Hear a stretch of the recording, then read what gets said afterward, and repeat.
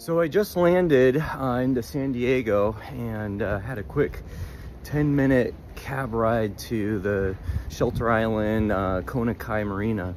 One of the neatest things about this marina is it's only minutes from a major airport. In addition, it's got beautiful clean docks, concrete floating docks. The boats in here are nice, secure, gated, and then it's minutes from the ocean. It's not in the inner harbor of San Diego. So my point of view, this is probably the preferred spot to keep a boat here in San Diego. Another thing is all the local, West Marine, chandlery stores are also just on the other side of the island. So any boat parts that you may need will be right there. Just got to the boat and it's looking sharp. As for some of the specs, she has a Volvo D6, 440 horse. She carries 220 gallons of fuel, 100 gallons of water. There's 3 staterooms, respectively a king, a queen, a twin mattress, and then there's 2 heads with 2 showers. Kind of unusual for a 40-foot boat.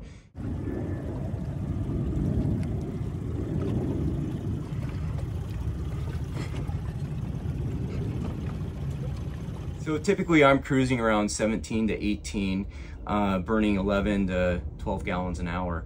If I slip back to the trawler speeds, it's about 1.5 to 3 gallons an hour. So no matter what the speed is, it's insanely efficient. All right, so here we are in the swim step. This boat's rigged with a walker bay center console, actually with a 20 horse.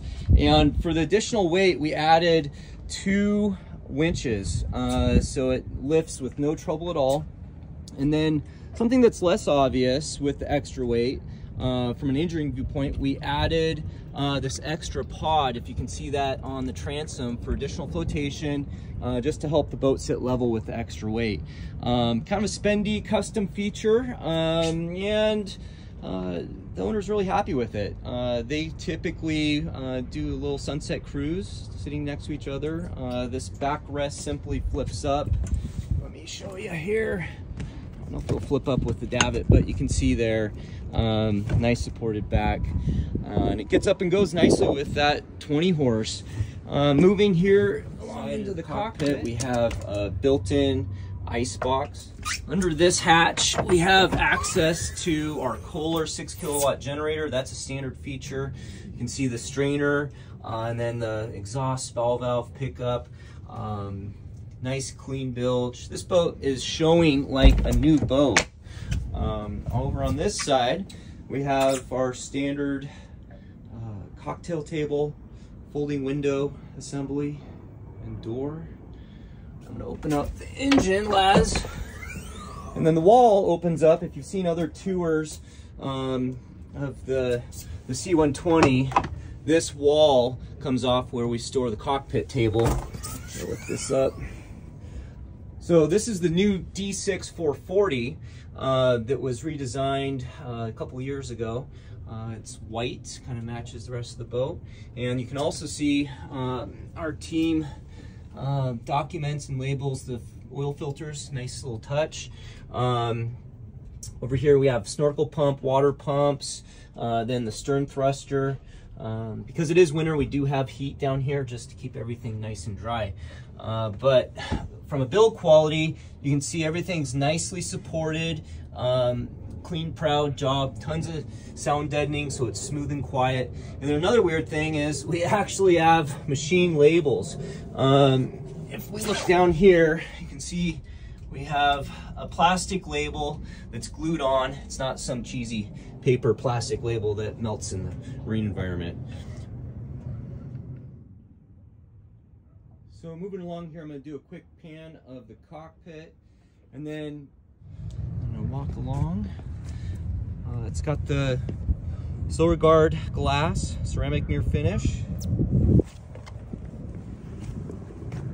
And then this bulk seat that folds up. We installed the Lumar 1000. Open up the anchor locker hatch really quick. Quick detail on the under the hatches, there's a raw water washdown for rinsing all your ground tackle. So a lot of space up here at the bow. This is a custom bow seat that the owner requested. The back folds up and gives you a really nice spot to sit and watch the sunset. Sits basically 3 people. And then if someone's interested, we can actually add cushions over the hatches and over the whole bow. Walking along here.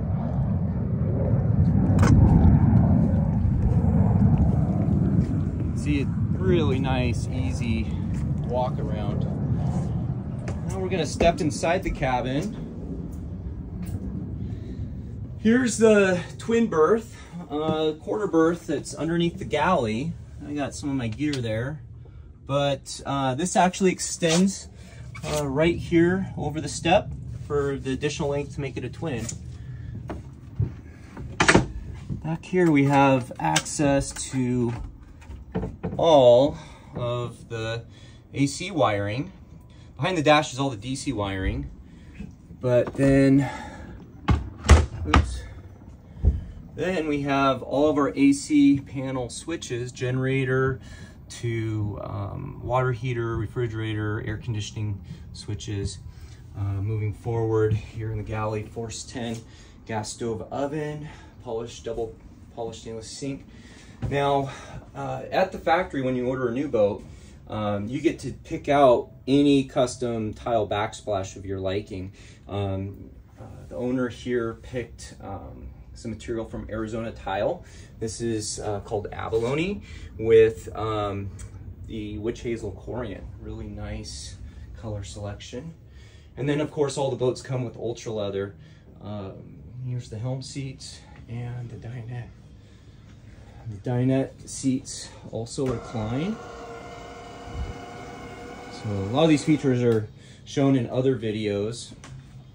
Beautiful polished teak table, folds up to make a coffee table, and it also goes up and down. This is a NovaCool refrigerator and freezer, really efficient.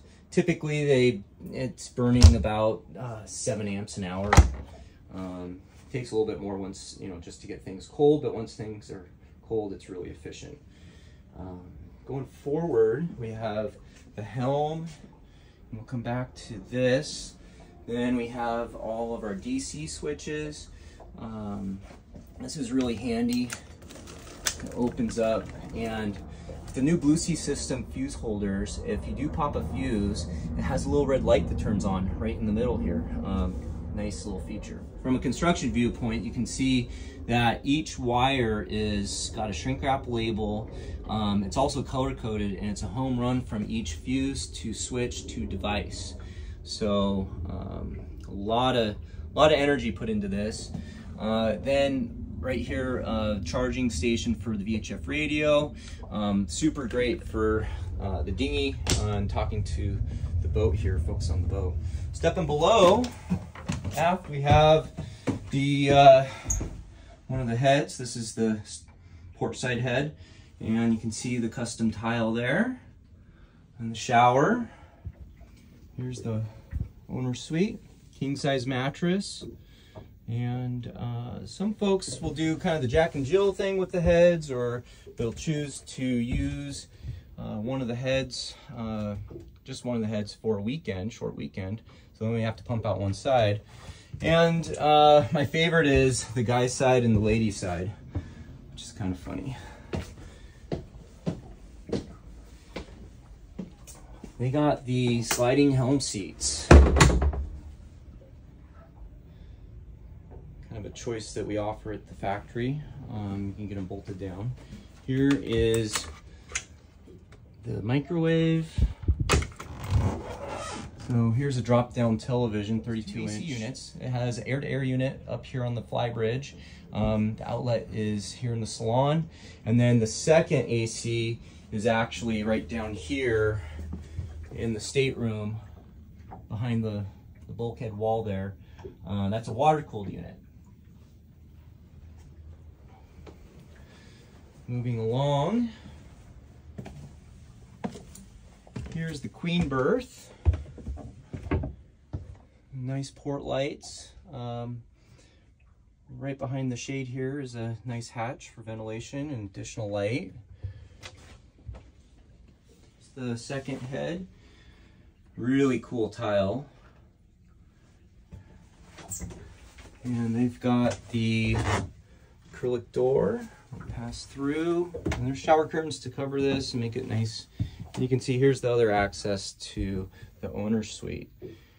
Right behind these panels is access to all the wiring at the dash. Generally, if I'm just sleeping, I prefer with my head forward to the bow, and then I can swing my feet over to the steps and step down. Really easy. Large hanging locker. A little mirror here, and then this comes down, and then here's an example of the shades. And that's the owner's suite there. So here we pass through. Just for reference, I'm kind of a taller, skinny guy, 6'2". Pretty easy for me to walk through the boat. Nice little touch here is the champagne and wine glasses. That's a standard feature at Aspen. So moving up to the helm here, we have a Fusion stereo that links via Bluetooth or XM radio, whatever you prefer. I typically run with the Bluetooth, but full Garmin Suite, autopilot, radar, really nice chirp transducer. We've got 12-inch, 16-inch, and another 12-inch display. Up on the Flybridge is an additional 12-inch display. And then we have the autopilot controller here, chart reader.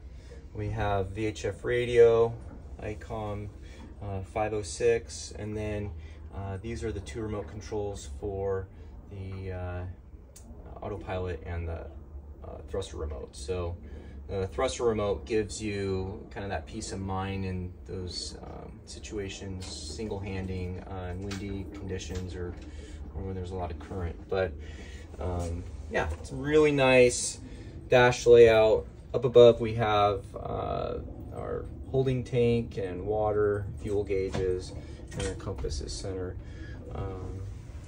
So that's the dash. Here we have nice ladder, really ergonomic going up to the bridge. And this has our new custom layout.